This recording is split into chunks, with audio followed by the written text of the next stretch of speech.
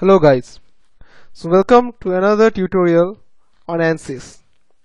In this tutorial we will see how to do analysis on wireframe structures.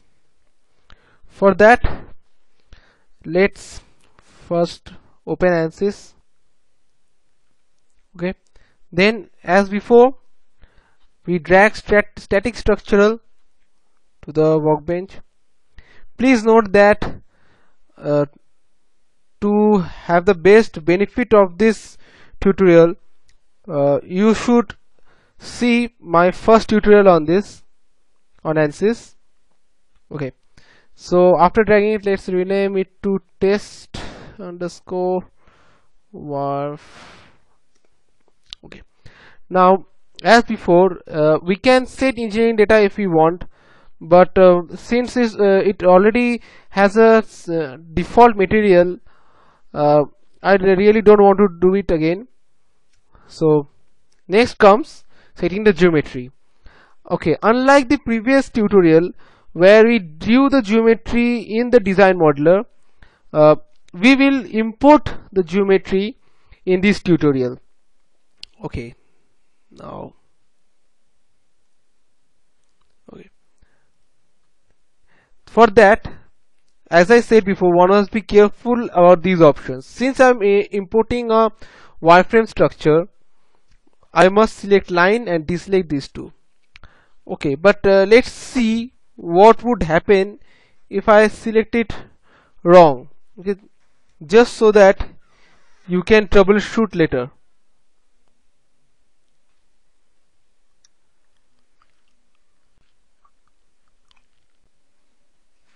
Okay, let's suppose in ZX plane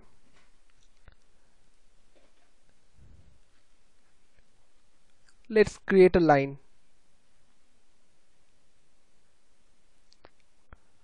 Okay, first I have to define points, then let's not do it this way. Okay, let's do a sketch on this plane.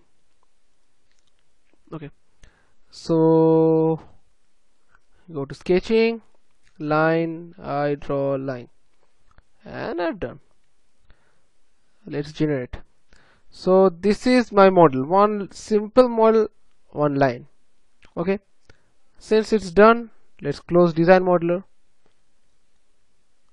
Okay, but when we go to model, see what happens.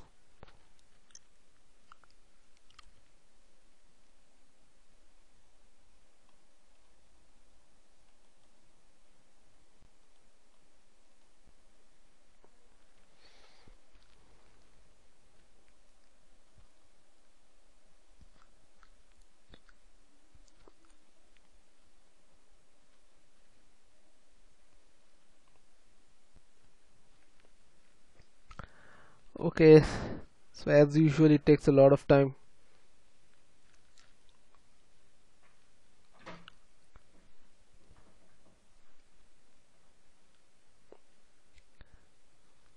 Okay, so attaching a start.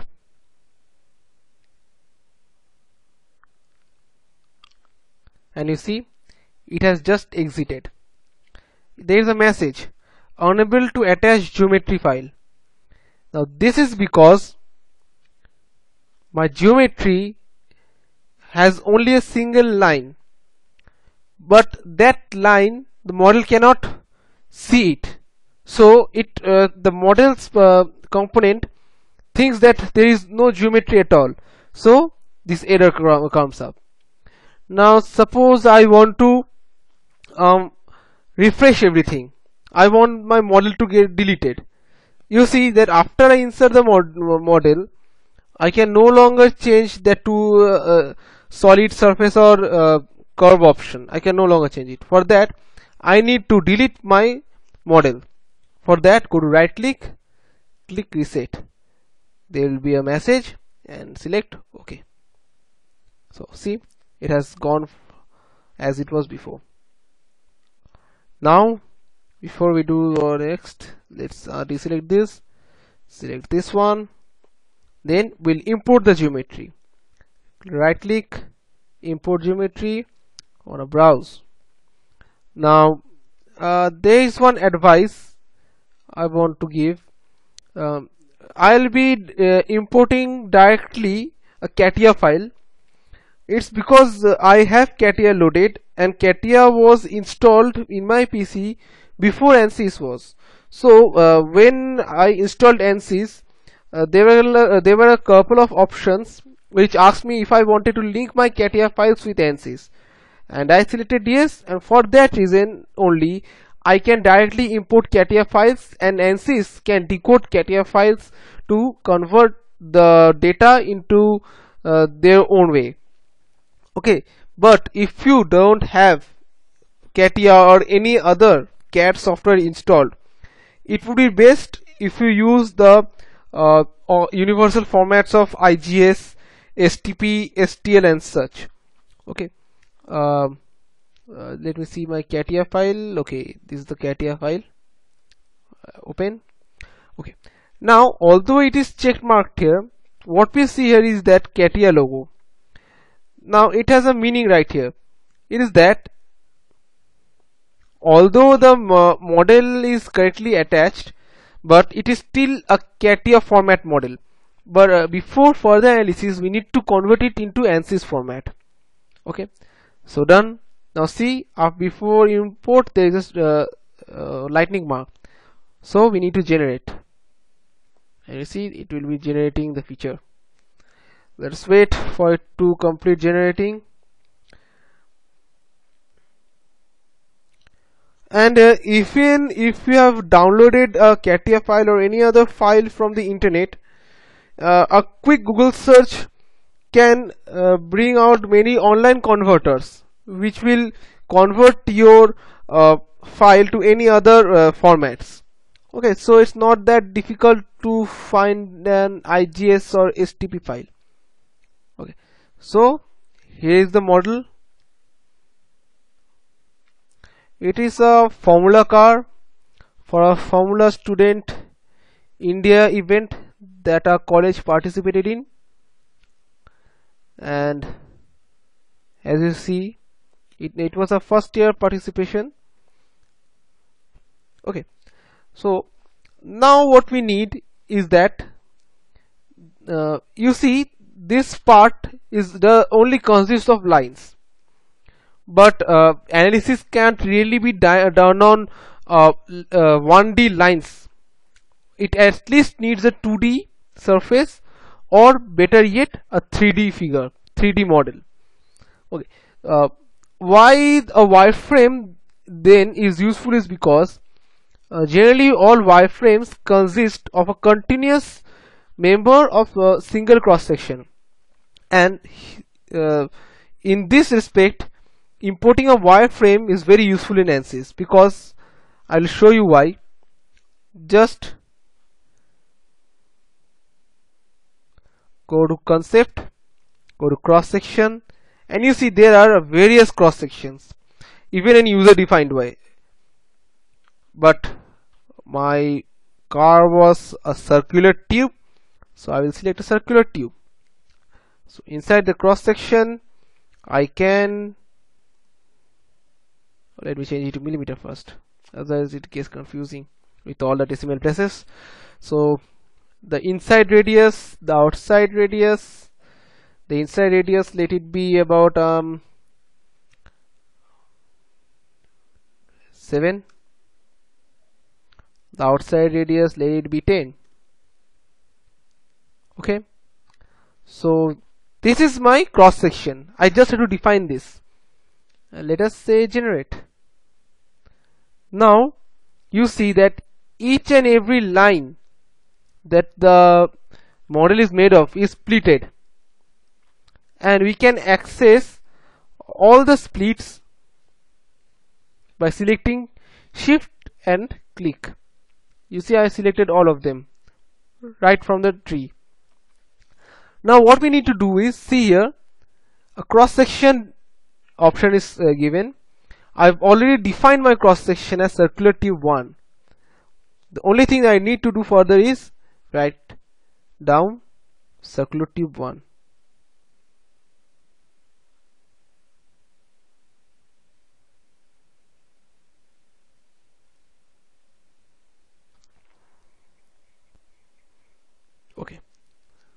That is done, and I need to generate once. So now you see one more thing. I can't really see my circular tube, can I? These are still lines. This is because I have to turn on the cross-section view manually. Just go to view, then cross-section solids. You see drawing model, and here's the cross-section. It's fast, isn't it? I have done it using SolidWorks, applying weldments to all the body, and it is a very long process, a really time consuming and intensive process. Okay, but just for the sake of analysis, this is useful because although one can see here, for example, unlike weldments in SolidWorks, you can see that the sides do not merge into each other very well. But since our application is not graphical but analytical, what ANSYS calculates here is a joint, nothing but a joint. This I mean this graphics, which seems very messed up, is only an indication to us where the points will join. Since these three lines are joining, these four lines are joining at a single point, so ANSYS will treat these four members to be welded at a single point. It's as simple as that. We don't need to do a thing.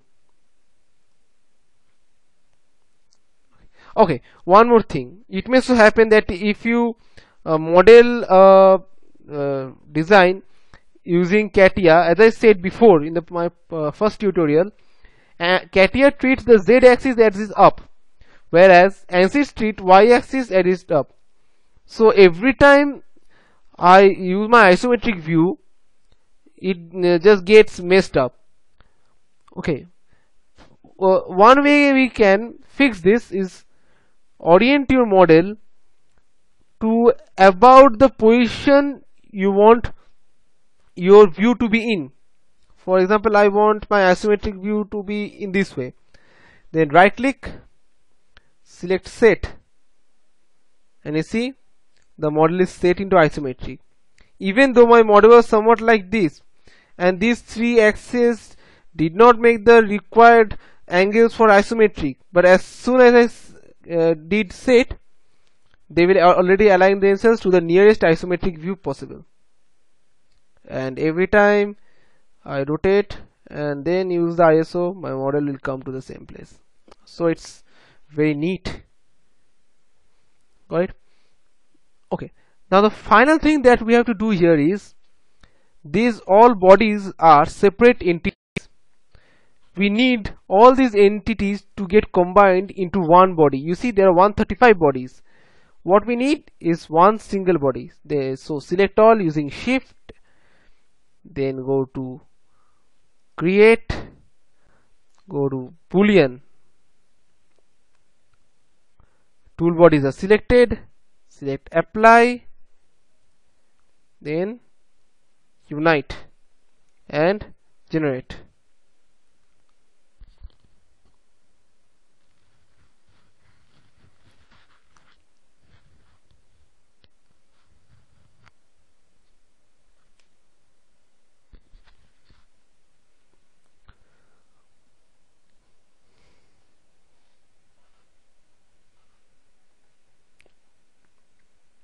Okay, now you see there is only one body. Selecting this would select the whole body. Okay, just as a side note, I want to show you what to do if suddenly you think that, oh, my boolean whatever I did here was a wrong step, and I need to retract to my previous step. You see only one body is there, so I can't get 135 bodies again directly. So what I need to do is just click boolean, right click and delete. As soon as you delete it, all the previous entities will be back as it was. So ID boolean again, unite. Oh my goodness. Okay, I have to select them all. Apply. Let's see, 135 bodies there are. Then generate. So it will generate the features once more.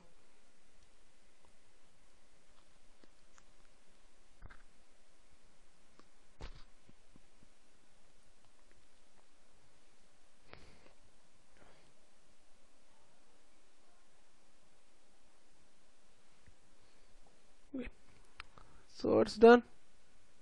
Now what we need to do is save the project once. It will be saved as, suppose, test 2 project.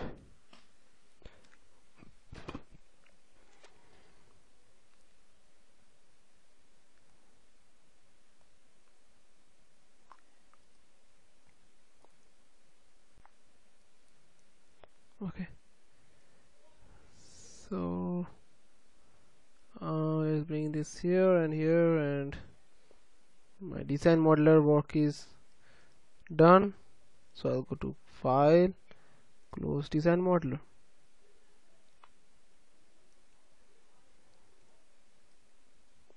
Okay, so my geometry is correct. Now I need to go to my model. So double click on model, and ANSYS mechanical will start shortly. Well, not really shortly.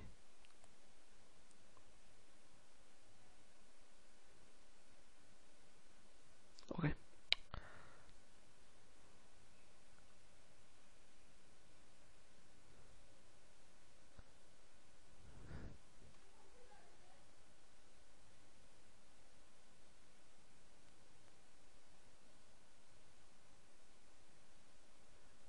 and it will start attaching. Attachment is done, I guess. Yeah, so attaching is again done. Everything is okay. Yeah, now it's done everything. Now just like design modeler, I can also orient it, set, same way. Now you can see that you can almost not see the design. So what you need to do is go view, cross section solids here too, and the model will be again visible. Okay, so the next step is meshing. Let's go to sizing, relevance center, medium, transition, let's keep it at fast, and of course, okay, nothing, medium. Okay, so let's update the mesh right now.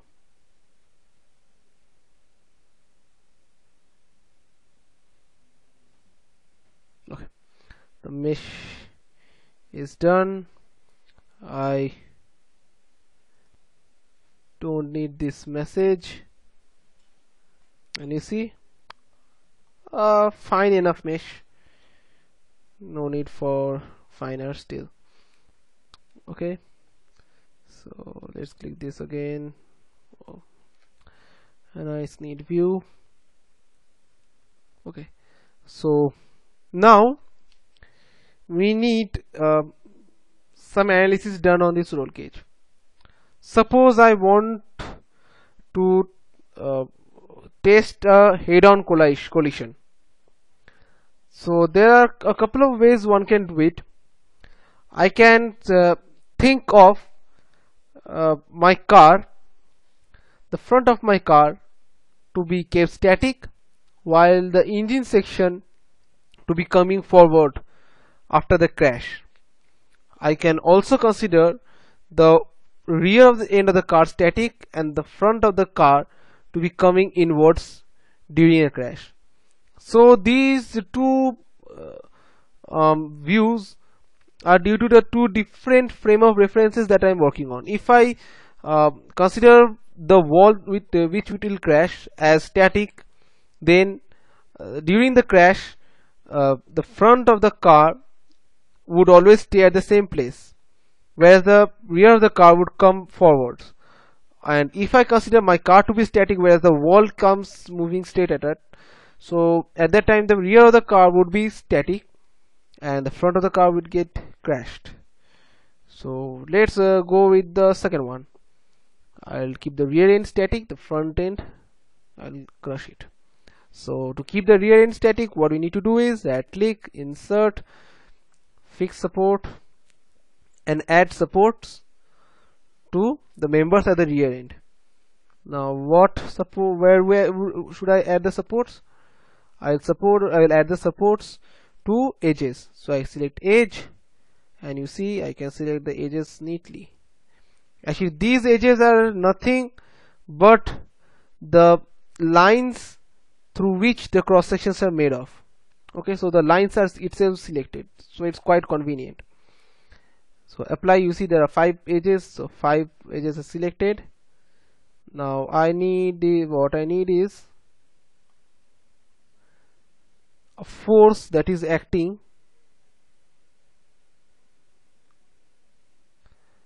I need a force acting at the front of the car, at the front for 5 members. So insert force 1, press control and select the 5 members, apply. Now I can use the vector notation, but you see that this member is not exactly in the direction of x-axis. I don't really know if this is I don't really remember that if this is in the x-axis completely or not. So there is no use taking any risk, and let us go for components since it would be faster anyway. And then you have to calculate the amount of force acting on it during a crash. Let us assume that the car comes from a 60 kmph to a stop in 0.1 seconds. 60 kmph to a stop in 0.1 seconds. That would, let's see,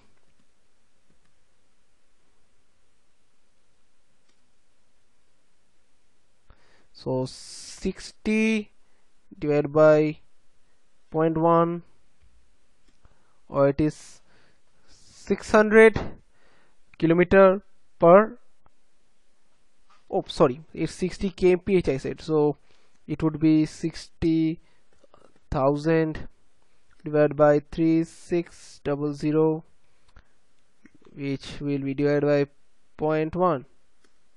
So it would give us about 166.67 meter per second square, and this is the acceleration which we have to multiply with the total mass of our car. Let us assume our mass to be somewhat near 300 kgs, so we'll multiply 300 with it and see the force total is coming in at the order of 50,000 newtons. Well, it's 50,000. So it's just a trial. One shouldn't take the mass of the car just like that. It should be very accurate for crash testing. And 50,000 and enter. It's just a tutorial, so I'm not really bothering about the finer details. So now the time has come to solve. Let's solve.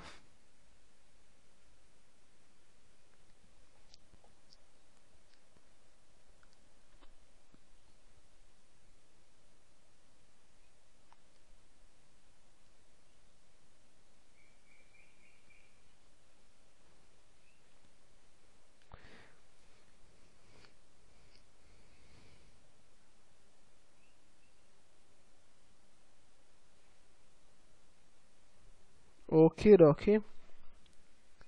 So in my side view, I want to see as before.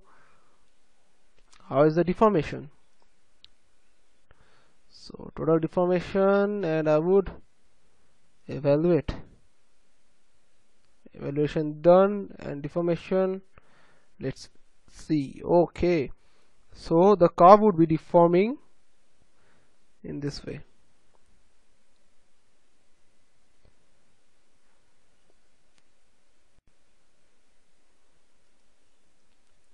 It's really graphical, and as before, you see this member has deformed a lot, but actually it is showing 20 times the deformation. So true scale, and this is the deformation.